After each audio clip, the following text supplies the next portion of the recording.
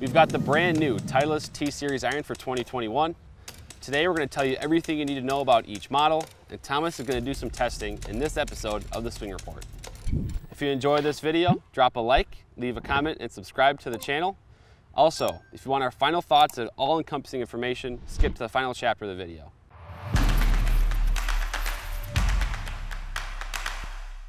Hey golfers, I'm Drew Mahowald, Second Swing Golf. Today I'm joined by Thomas Campbell, Master Club Fitter at Second Swing Minnetonka. Always an exciting day, Thomas, when we have new clubs to look at and test out as well. Titleist T-Series irons. Titleist has been fantastic with their iron releases over the past a decade plus, kind of making sure they cover every base of golfer, every type of golfer. These new T-Series irons are no exception.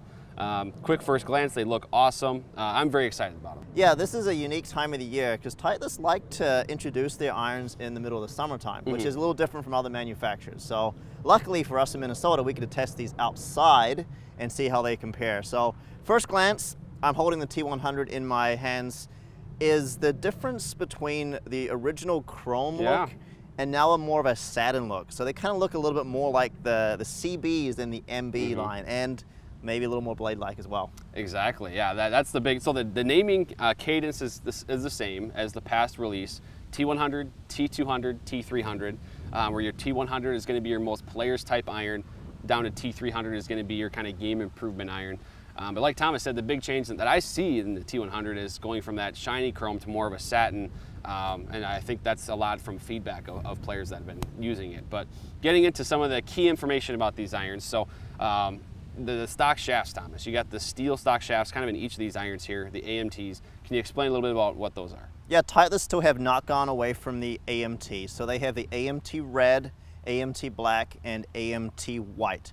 The AMT red is with the T300 irons in with regards to the stock shaft. The range in weight, so AMT stands for ascending weight. So the range is from about 95 grams to about 107 grams, and that would be for the S300 golf shaft. So it's a little bit lighter, especially in those longer irons. The AMT black, that is from around about 95 grams to about 116 grams.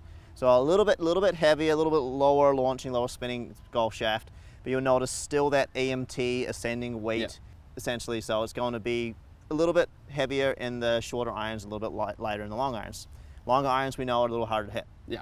And then we also have the T100, the AMT white. That's from about 112 grams all the way up to 130 grams.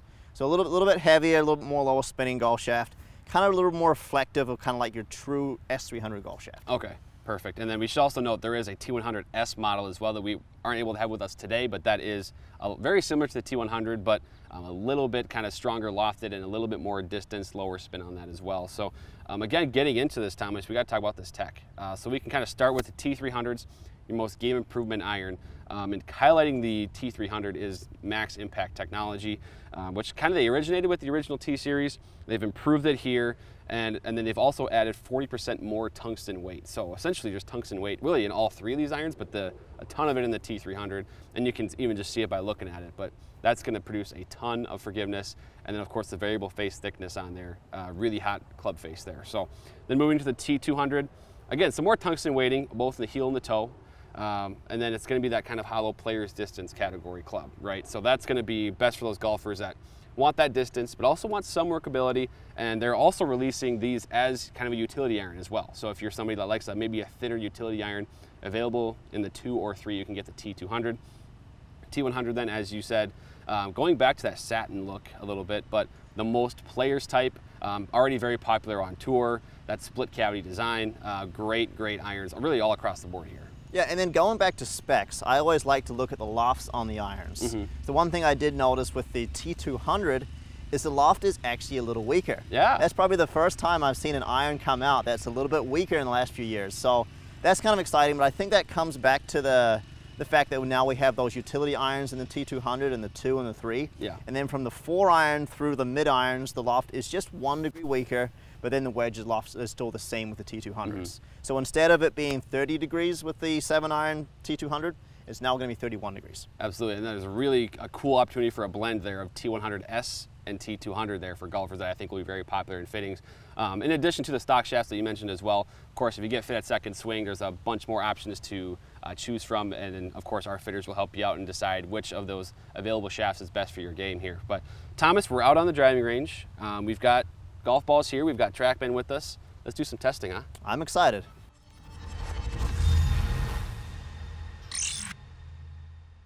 All right, so Thomas, you have the T200 in your hand. You're going to kind of start in the middle, as you said. Looking at that one, what do you see? I mean, this is from my angle. It looks like it's kind of compact, actually. Yeah, it's clearly still got a little bit of game improvement to it. I was holding the T100 before, and that definitely looks a little bit sleeker. Sure. But compared to the T300, looking at that, it's definitely smaller. So it almost kind of looks like the T100 with just a little bit extra juice behind it. Okay. Yeah. And then loft, I can notice the loft, as I mentioned, it's 31 degrees versus 34 and 29 with the others. So it's kind of right in the middle, essentially there. So I would expect it to probably go in the middle for regards to distance. Yeah, right. It should be, you know, in terms of distance, T300, T200, T100 here. Yep. Well, let's do some shots.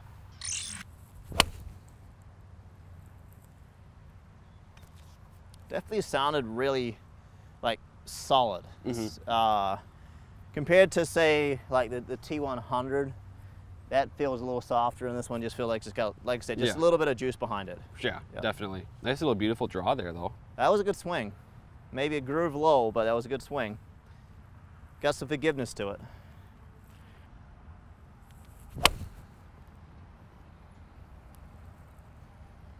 Tiny little draw there again.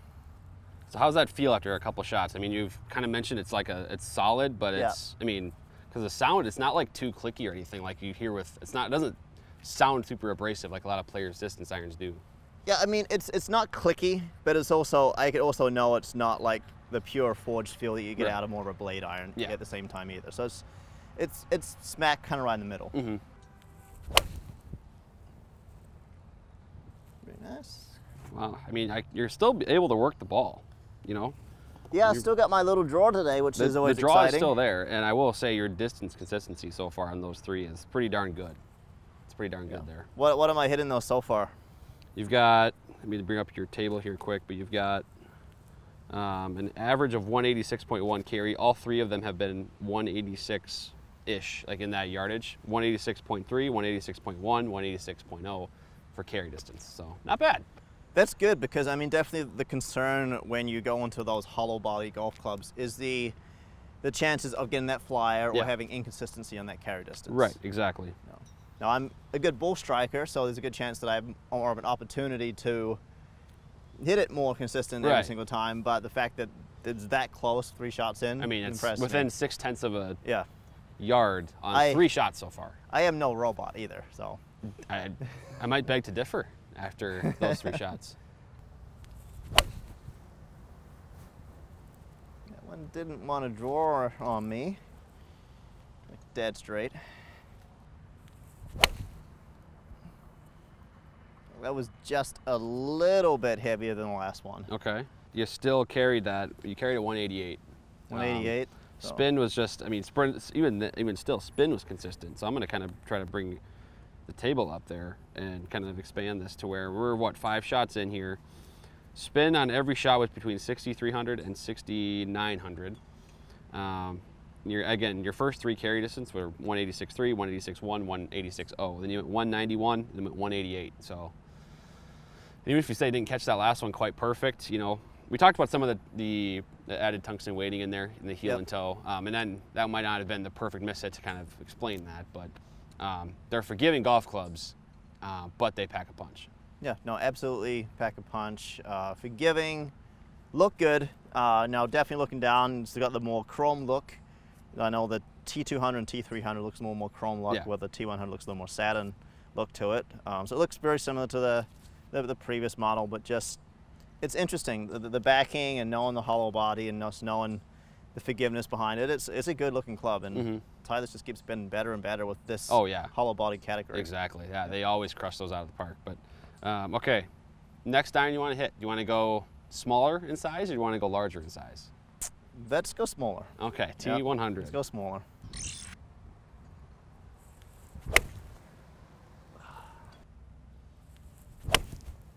Wow, that felt good. That was flushed. Yeah. Yeah, that's good. Probably a tad more spin on that one. We'll see. I would expect that with a little more loft. A little pull. Just a little bit. It might go a little further. So now 3 shots in T100, do you notice that difference in feel quite a bit? Yes. Feel and forgiveness. T100, it feels way better. Yeah. It's the forged feel. As a better player, I just so used to playing a forged feel. Now T200, it's just a different feel. It's a solid feel versus this just being a very soft, buttery feel on the face. Sure. And then I mentioned forgiveness as well. I probably didn't make my best 3 swings there with the T100. I feel like the ball went just a little bit left on me, and maybe not quite as far as I'm, may have, for one of the swings I got a little heavy, and like the last one went a little further. So it's maybe not quite as forgiving. Yeah, which is to be expected, right? Yep. And then is it looking that much different than T200, or is it kind of similar? I mean, obviously the top line and everything's going to be a little bit smaller. It's different. I'm trying to think of what the T100 from last year's model looks like, and I feel like the top line is, once again, just a little bit thinner. Looking down at, a little more offset on the T200, looking down at it. Okay. T100 really looks, they every year they creep that line, that AP2 to the T100 to a little bit more blade-like every single time. They have. Yep. I mean, especially at address, that's what I mean. It's the premium tour iron, they say, and they get all of the feedback on the looks from players that are using it on tour, and they. Well, that's it too. Like there are guys using this on tour. Yeah. Like Jordan Spieth, for example. I think he just put it in the bag recently, and he almost won the Open Championship with it. So I mean, he's had a resurgence. He's come quite back. the resurgence this year. So. Yep. So it's definitely a player's iron. But when you hit it good, wow, it feels good. He says after flushing one perfectly. Yeah. Yeah. I mean that's a perfect little draw there too. Yeah, that felt like one of the better swings. Yep. That was just a little thin. Didn't quite get that draw on it then because of that, I suppose. Yeah, and then I noticed that one looked like it flew just a little bit shorter out there. And that will happen, right? Spin went up over 7,000 for the first time I've seen today. Yep, but you still carried it, 178, over 183 total for yardage. So not losing a ton there. Wasn't punished too bad for that shot, but. So we know T200's got 31 degrees of loft, T100's got 34 degrees of loft on it. What is the difference in carry distance between those two? Should be around about 10 to 12. Right. What you would think with the loft. On average there's the T200 here was 187.7 on carry average. T100 was 181.9. Okay. So yep. There is that difference there. Maybe not as stark as you would have expected, but certainly it's certainly there. You got to keep in mind, I didn't hit this one as well. Where the other one's just a little more forgiving overall. So clearly it's going to go further with the T200. Clearly, because it's got less loft on it and it's more hollow body, it's going to spin less than the T100. Yeah. Well, speaking of spinning less, the T300, this last one here, a little bit larger. Let's see how that compares. All right. Let's see how it compares overall. I definitely noticed looking at it initially, it definitely looks, a little more game improvement for those players that, really are wanting help to hit the middle of the club face and get the ball to go nice and straight. Feels lighter, that's for sure. That's going to be a little bit of a different club there. Yeah, I mean, that's just going from what we did, the AMT black first. Yeah. Then the white and then the red. Yeah, so you're going through different zones of shaft weights, and then of course the club head's very different too. Club head weight, yeah. So it's definitely feels lighter. That was a little heavy. It definitely had the loudest sound, I thought, so far. That was a bit of a miss it. Was it really? That was, yeah. Because you hit it 205 yards. Oh boy. So 205 total? Yes. Okay, you carried it 198.6. Yeah. So it didn't feel like it, that's for sure. It definitely didn't feel like it. Hey, forgiveness. Forgiveness right there. It's definitely a lot louder. Yeah. Oh yeah. That was a lot higher bull flight there. So too. did you feel like, I mean, I just have seen 2 so far, but the draw's not there. Right. And again, to be expected. No, way less curvature with a game improvement iron. Like Yeah, this. and that probably wasn't my best swing, but it definitely was the one that was the furthest to the right. Yeah. Yeah. Yeah, you've had, I mean, 2 of your 3, well, probably your 2 furthest to the right are T300 so far. Okay, which is interesting to talk about because we know the T300 is going to have more offset on it. Yeah. Offset is supposed to help close that club face for Yeah. some golfers, but keep in mind it's not going to maybe curve Yeah. as curve because as you curve like as to kind much of start your working. draw out to the right and bring it back. Right. So Maybe not as workable, the desired workability right. that players are looking for those better players. Mm-hmm. That felt like a rocket. So Just you flush that one, dead straight. All right, that was a miss hit. That was not good at all. huh? Well, But that was low off the club face. So keep in mind, this is initial testing. We've got these golf clubs here. We don't have the fitting components yet, so we haven't been able to test with the exact same golf shaft Right. of all 3. Clearly, we know I don't fit into a game improvement iron, so we're Yeah. going to have some or the future, shaft. yeah, either. or the shaft. So we're going to have some future testing. Yeah. So we'll keep that in mind there too. We'll get some other contributors to game improvement contributors for these clubs. But right off the bat, I definitely noticed forgiveness. Yeah. Way more forgiving, way much more distance. Yeah. Less. I haven't seen the numbers, but I'm going to guess less spin. You might be onto something with that Higher one. ball flight. Let's get one Yep. more here, then we'll have 5 with each club here, and we'll Okay. kind of do a quick breakdown. See if I can get one more solid one. Feel like I only hit it solid once so far.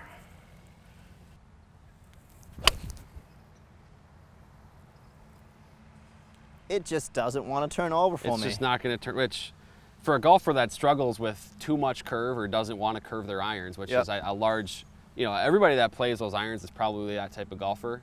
That's good for them. They This don't is want your that straight golf club. Yes. You want to hit the ball straight, T300 is your winner. Yes, for sure. So I'm going to kind of bring up, the table on one side, the dispersion on the other side, so you can see here on the TrackMan here. We've got kind of it's clear the clubs are different just based on both map and the numbers, because you have kind of farthest left on the map is T100, kind of in the middle then T200, and then T300, which didn't quite have the draw, right? So you can kind of see how the workability kind of gradually increases as you go Right. sort of to a smaller club head. And then distance-wise, you gained another 7 yards there with the T300 in carry, 194.6. So it's almost, there's pretty clear differences there. You kind of have, if you're looking at the map, you got T100, T200, T300 up that way. So, And yeah, T200 is 2 degrees weaker than T300, and it went 7 yards shorter. yeah, It's I mean, the loft. it's really kind of exactly. So, Yep. yeah, I mean, you got the spin also lowest on the T300, which we would expect, but not, it wasn't a drastic difference, about 250 RPM-ish. Yeah. And I've been, I'll tell you this now, in the last few months, I've been working on trying to spin the ball a little bit more, working on my attack angle a little bit. So when we've done initial testing on a lot of clubs, my spin rate, a lot of people notice my spin rate's been a little bit lower. Yeah. So I think you mentioned, I had a few there, even with T100, that were over 7,000, I think, too. Yep. So, and that's kind of, you want spin so the ball can stop on the green. So I'm not going to hit the ball maybe as far as I used to because I'm spinning the ball a little bit more. Right, Yep. right, exactly. Yep. Interesting that, T100 and the T200, so for those on, the 7 iron is the T, as listed as the T200, but the spin is pretty similar between T100 and T200 here. So interesting on that note there, but yeah, I mean, these irons, they look great, they perform well. You noted the forgiveness really in all 3 of the club heads. Yep. But in particular, I think the T300 you maybe didn't hit really any quite square, and that's just because you weren't fit for the club or the shaft, but still the farthest iron very clearly. So there's pretty clear differences between each of them, I think.